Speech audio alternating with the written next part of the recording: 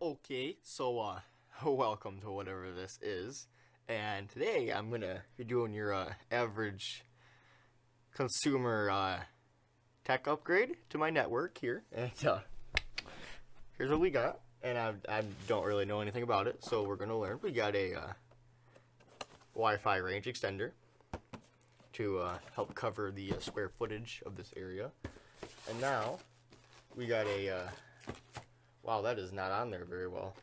We've got a new router, a ASUS.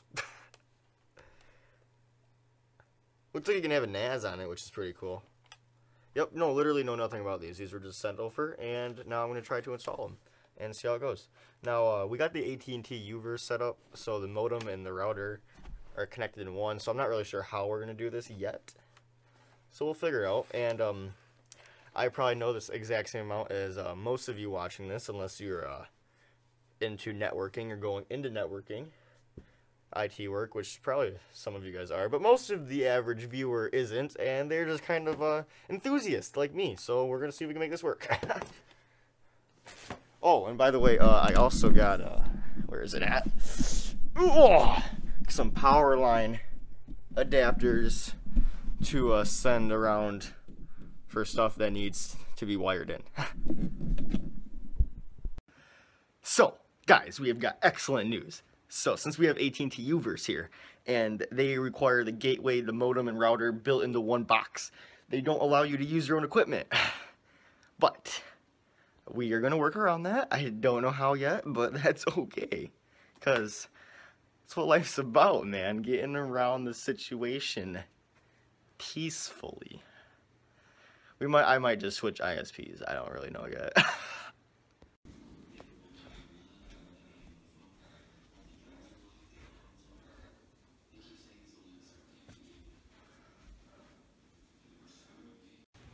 So here's the game plan. So this is our current modem slash router from AT&T. It's called like the gateway or something. It has it all in one. So what we're gonna do, we're gonna run this guy from the wall, DSL. So we're gonna be using phone. RJ25, I believe. I'm not really sure what that input is. So we're going to be using phone, though. And it's going to be going into this. And then we're going to be running an Ethernet port, or Ethernet cord, from the out here to the in here. We're going to go into our IP router setting things from the computer. We're going to disable Wi-Fi from this one, so it's just acting as a modem, no router. And then the output to here should allow this thing to act as our main router. And then we'll use this guy, we'll hook this guy up to here and put this on the other side of the house. So this wall actually is a far outside wall. So this is kind of pointless having this over here, but like there's like a deck and like a driveway and like a hangout area on that side of the wall. And it's a brick wall, so I guess this signal will be good for over there. And then this will take care of the rest of the house. And then we still have the power line adapter for anywhere that needs better connection, I guess. So let's see what we got here. Let's do it. And I'm not sure how important this is, but for anyone who's out there following this as a guide, you got to have one of these things. This plugs into the phone wall jack and turns it into a DSL line. Focus. Alright, it's not going to focus, but the green thing says DSL. Trust me. And then that's a phone one if anyone actually has a house phone. We don't have a house phone. But you need this to go from the wall, and then this goes from DSL, and that goes into the DSL port on your modem, and then to your router. And see how it works. And now, of course, our phone jack's on the whole other side of the room. I don't know why that's like that. And actually, this is a really nice printer. It's wireless. Something I really like. Since we're talking about networking here. So yeah. Gotta make this long run, and this isn't gonna be long enough, so we'll be stretching cords all over the floor until I get a better solution here. Okay, so since this can only go this far, it won't actually reach my PC through a wired connection. So we're using the power line to power line to the PC. And now I understand that this is not how you're supposed to use a power line adapter. You're not supposed to go through an extension cord. Actually, this is really funny. So it goes from this extension cord into this power extension splitter thing, which has that plugged into it. I mean, these are, wow, that's actually really weird. So that's like basically plugged into that. I don't know. Interesting. Oh, and now the router's kicking up, and that's kicking up, and that's kicking up, and we should be having internet. We're gonna go to the settings, disable the Wi-Fi on that bad boy. Hook up that router, so that one becomes just a modem. That becomes a new router, and then we got the extender, hopefully. So we got the Wi-Fi disabled on that one. This one's now producing a Wi-Fi signal, but I haven't done anything to it yet. We're gonna connect that router through its like fancy-dancy IP address and stuff through this laptop so that it's on the same signal, since this computer is connected through that thing, hardwired. So we're gonna connect that wirelessly to that and configure it and whatnot. And this like still plays Spotify and it's using Wi-Fi, but it's not connected, so I don't know what's going on with that. Okay, so we got this thing working. It's actually really cool. The graphical interface and whatever from the web server, whatever, is actually really neat. You can do a lot of cool stuff with it. This one is acting as just a modem. I turned the wireless off. I didn't put it in bridge mode or anything. It's literally just disabled the wireless. And here it is. So all our wireless is going through this. It has 5 gig and 2.4 gigahertz bands, which is kind of cool. I was getting around 500 connection speed from just my phone, just a quick test, which is pretty sweet. I mean, that's clearly not my internet speed. It's insane. But, you know, transfer speeds, I guess. I actually might consider hooking up like a NAS or something through the USB ports on the back. And we got internet coming up for this one. Actually, this one's internet's running through the modem now, type dealio, through this. And now all we gotta do next is get that set up and clean this whole mess up a little bit. And now I sleep on that couch and I can hear a like humming or hiss coming from that box, and so I don't know if I'm gonna actually leave it in this room. I might put it in like a closet over there or a different room, because that hiss, the no-go. I like it quiet. So who knows? I'll leave it in here for a few nights, and if it's really bothering me, I'll just have to move it. So and now it's time to bust into this guy and see if it works at all. So far, it's going pretty good. So that thing comes with an app, and it's available for Windows and Android. Not iPhone, but Windows Phone. Like, are you serious right now? Not iPhone, but Windows Phone? Actually, it doesn't say phone, it just says Windows. It might just be for, like, the computer. But for computer OS, but still. Not iOS? Are you kidding me? Whatever. It looked like a cool app. I would have got it, but I have an iPhone. Oh yeah, Windows PC.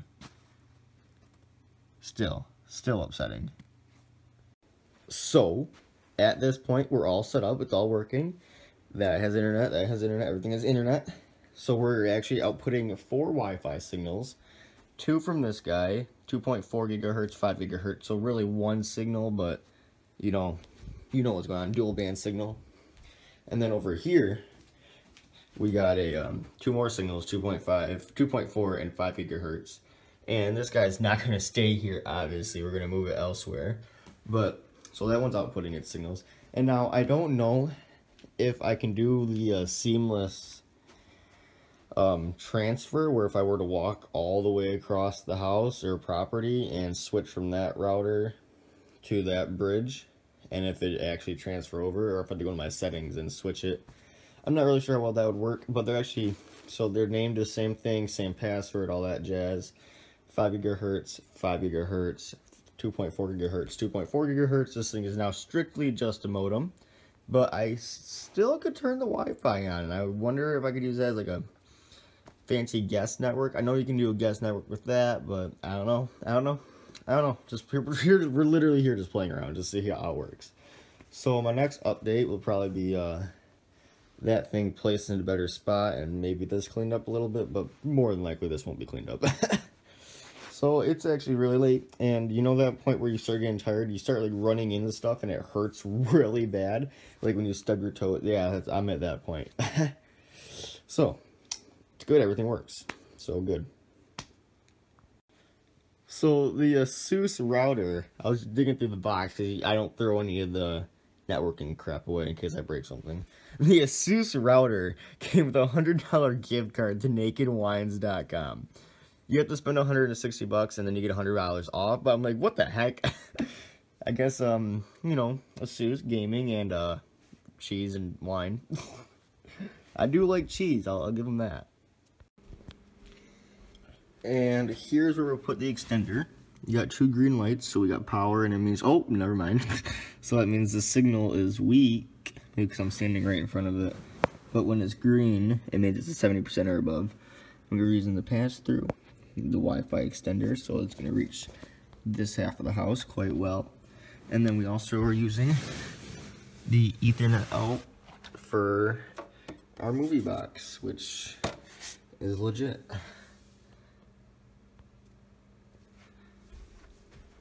Okay, so I'm currently in the midst of editing this video, and it's literally weeks later, and I haven't cleaned any of this up. Anywho, so I just want to give a little quick rundown of what this actually does. We're not going to talk about the extender, but I didn't really explain this very well. These are so I can clean up that phone wire. But anyway, so our internet comes in from the phone jack through a DSL line into this guy. This guy is not outputting Wi-Fi. It's only a modem. So it takes an Ethernet and comes into this guy. This guy is our complete Wi-Fi, 2.4 gigahertz and 5 gigahertz Wi-Fi only. This power line adapter is not necessary. It goes back to this guy. It is not necessary. This power line adapter is strictly delivering internet to that computer because I don't have a long enough Ethernet cord right now. So, how I want to demonstrate this is we're going to have one Ethernet cord coming out of this guy, going into this guy, and then we're going to then use these 4 Ethernet cords to go to my computer, game consoles, and whatever. These guys are not going to be used. So just a quick reiteration. Modem, router, not being used. Thank you. I hope you guys enjoyed the video. Hope you have a great time with your networking experiences. I literally didn't know what I was doing, and I still really don't, so you know what, guys? Just jump into it, and I'm sure you're going to have a great time, to be honest.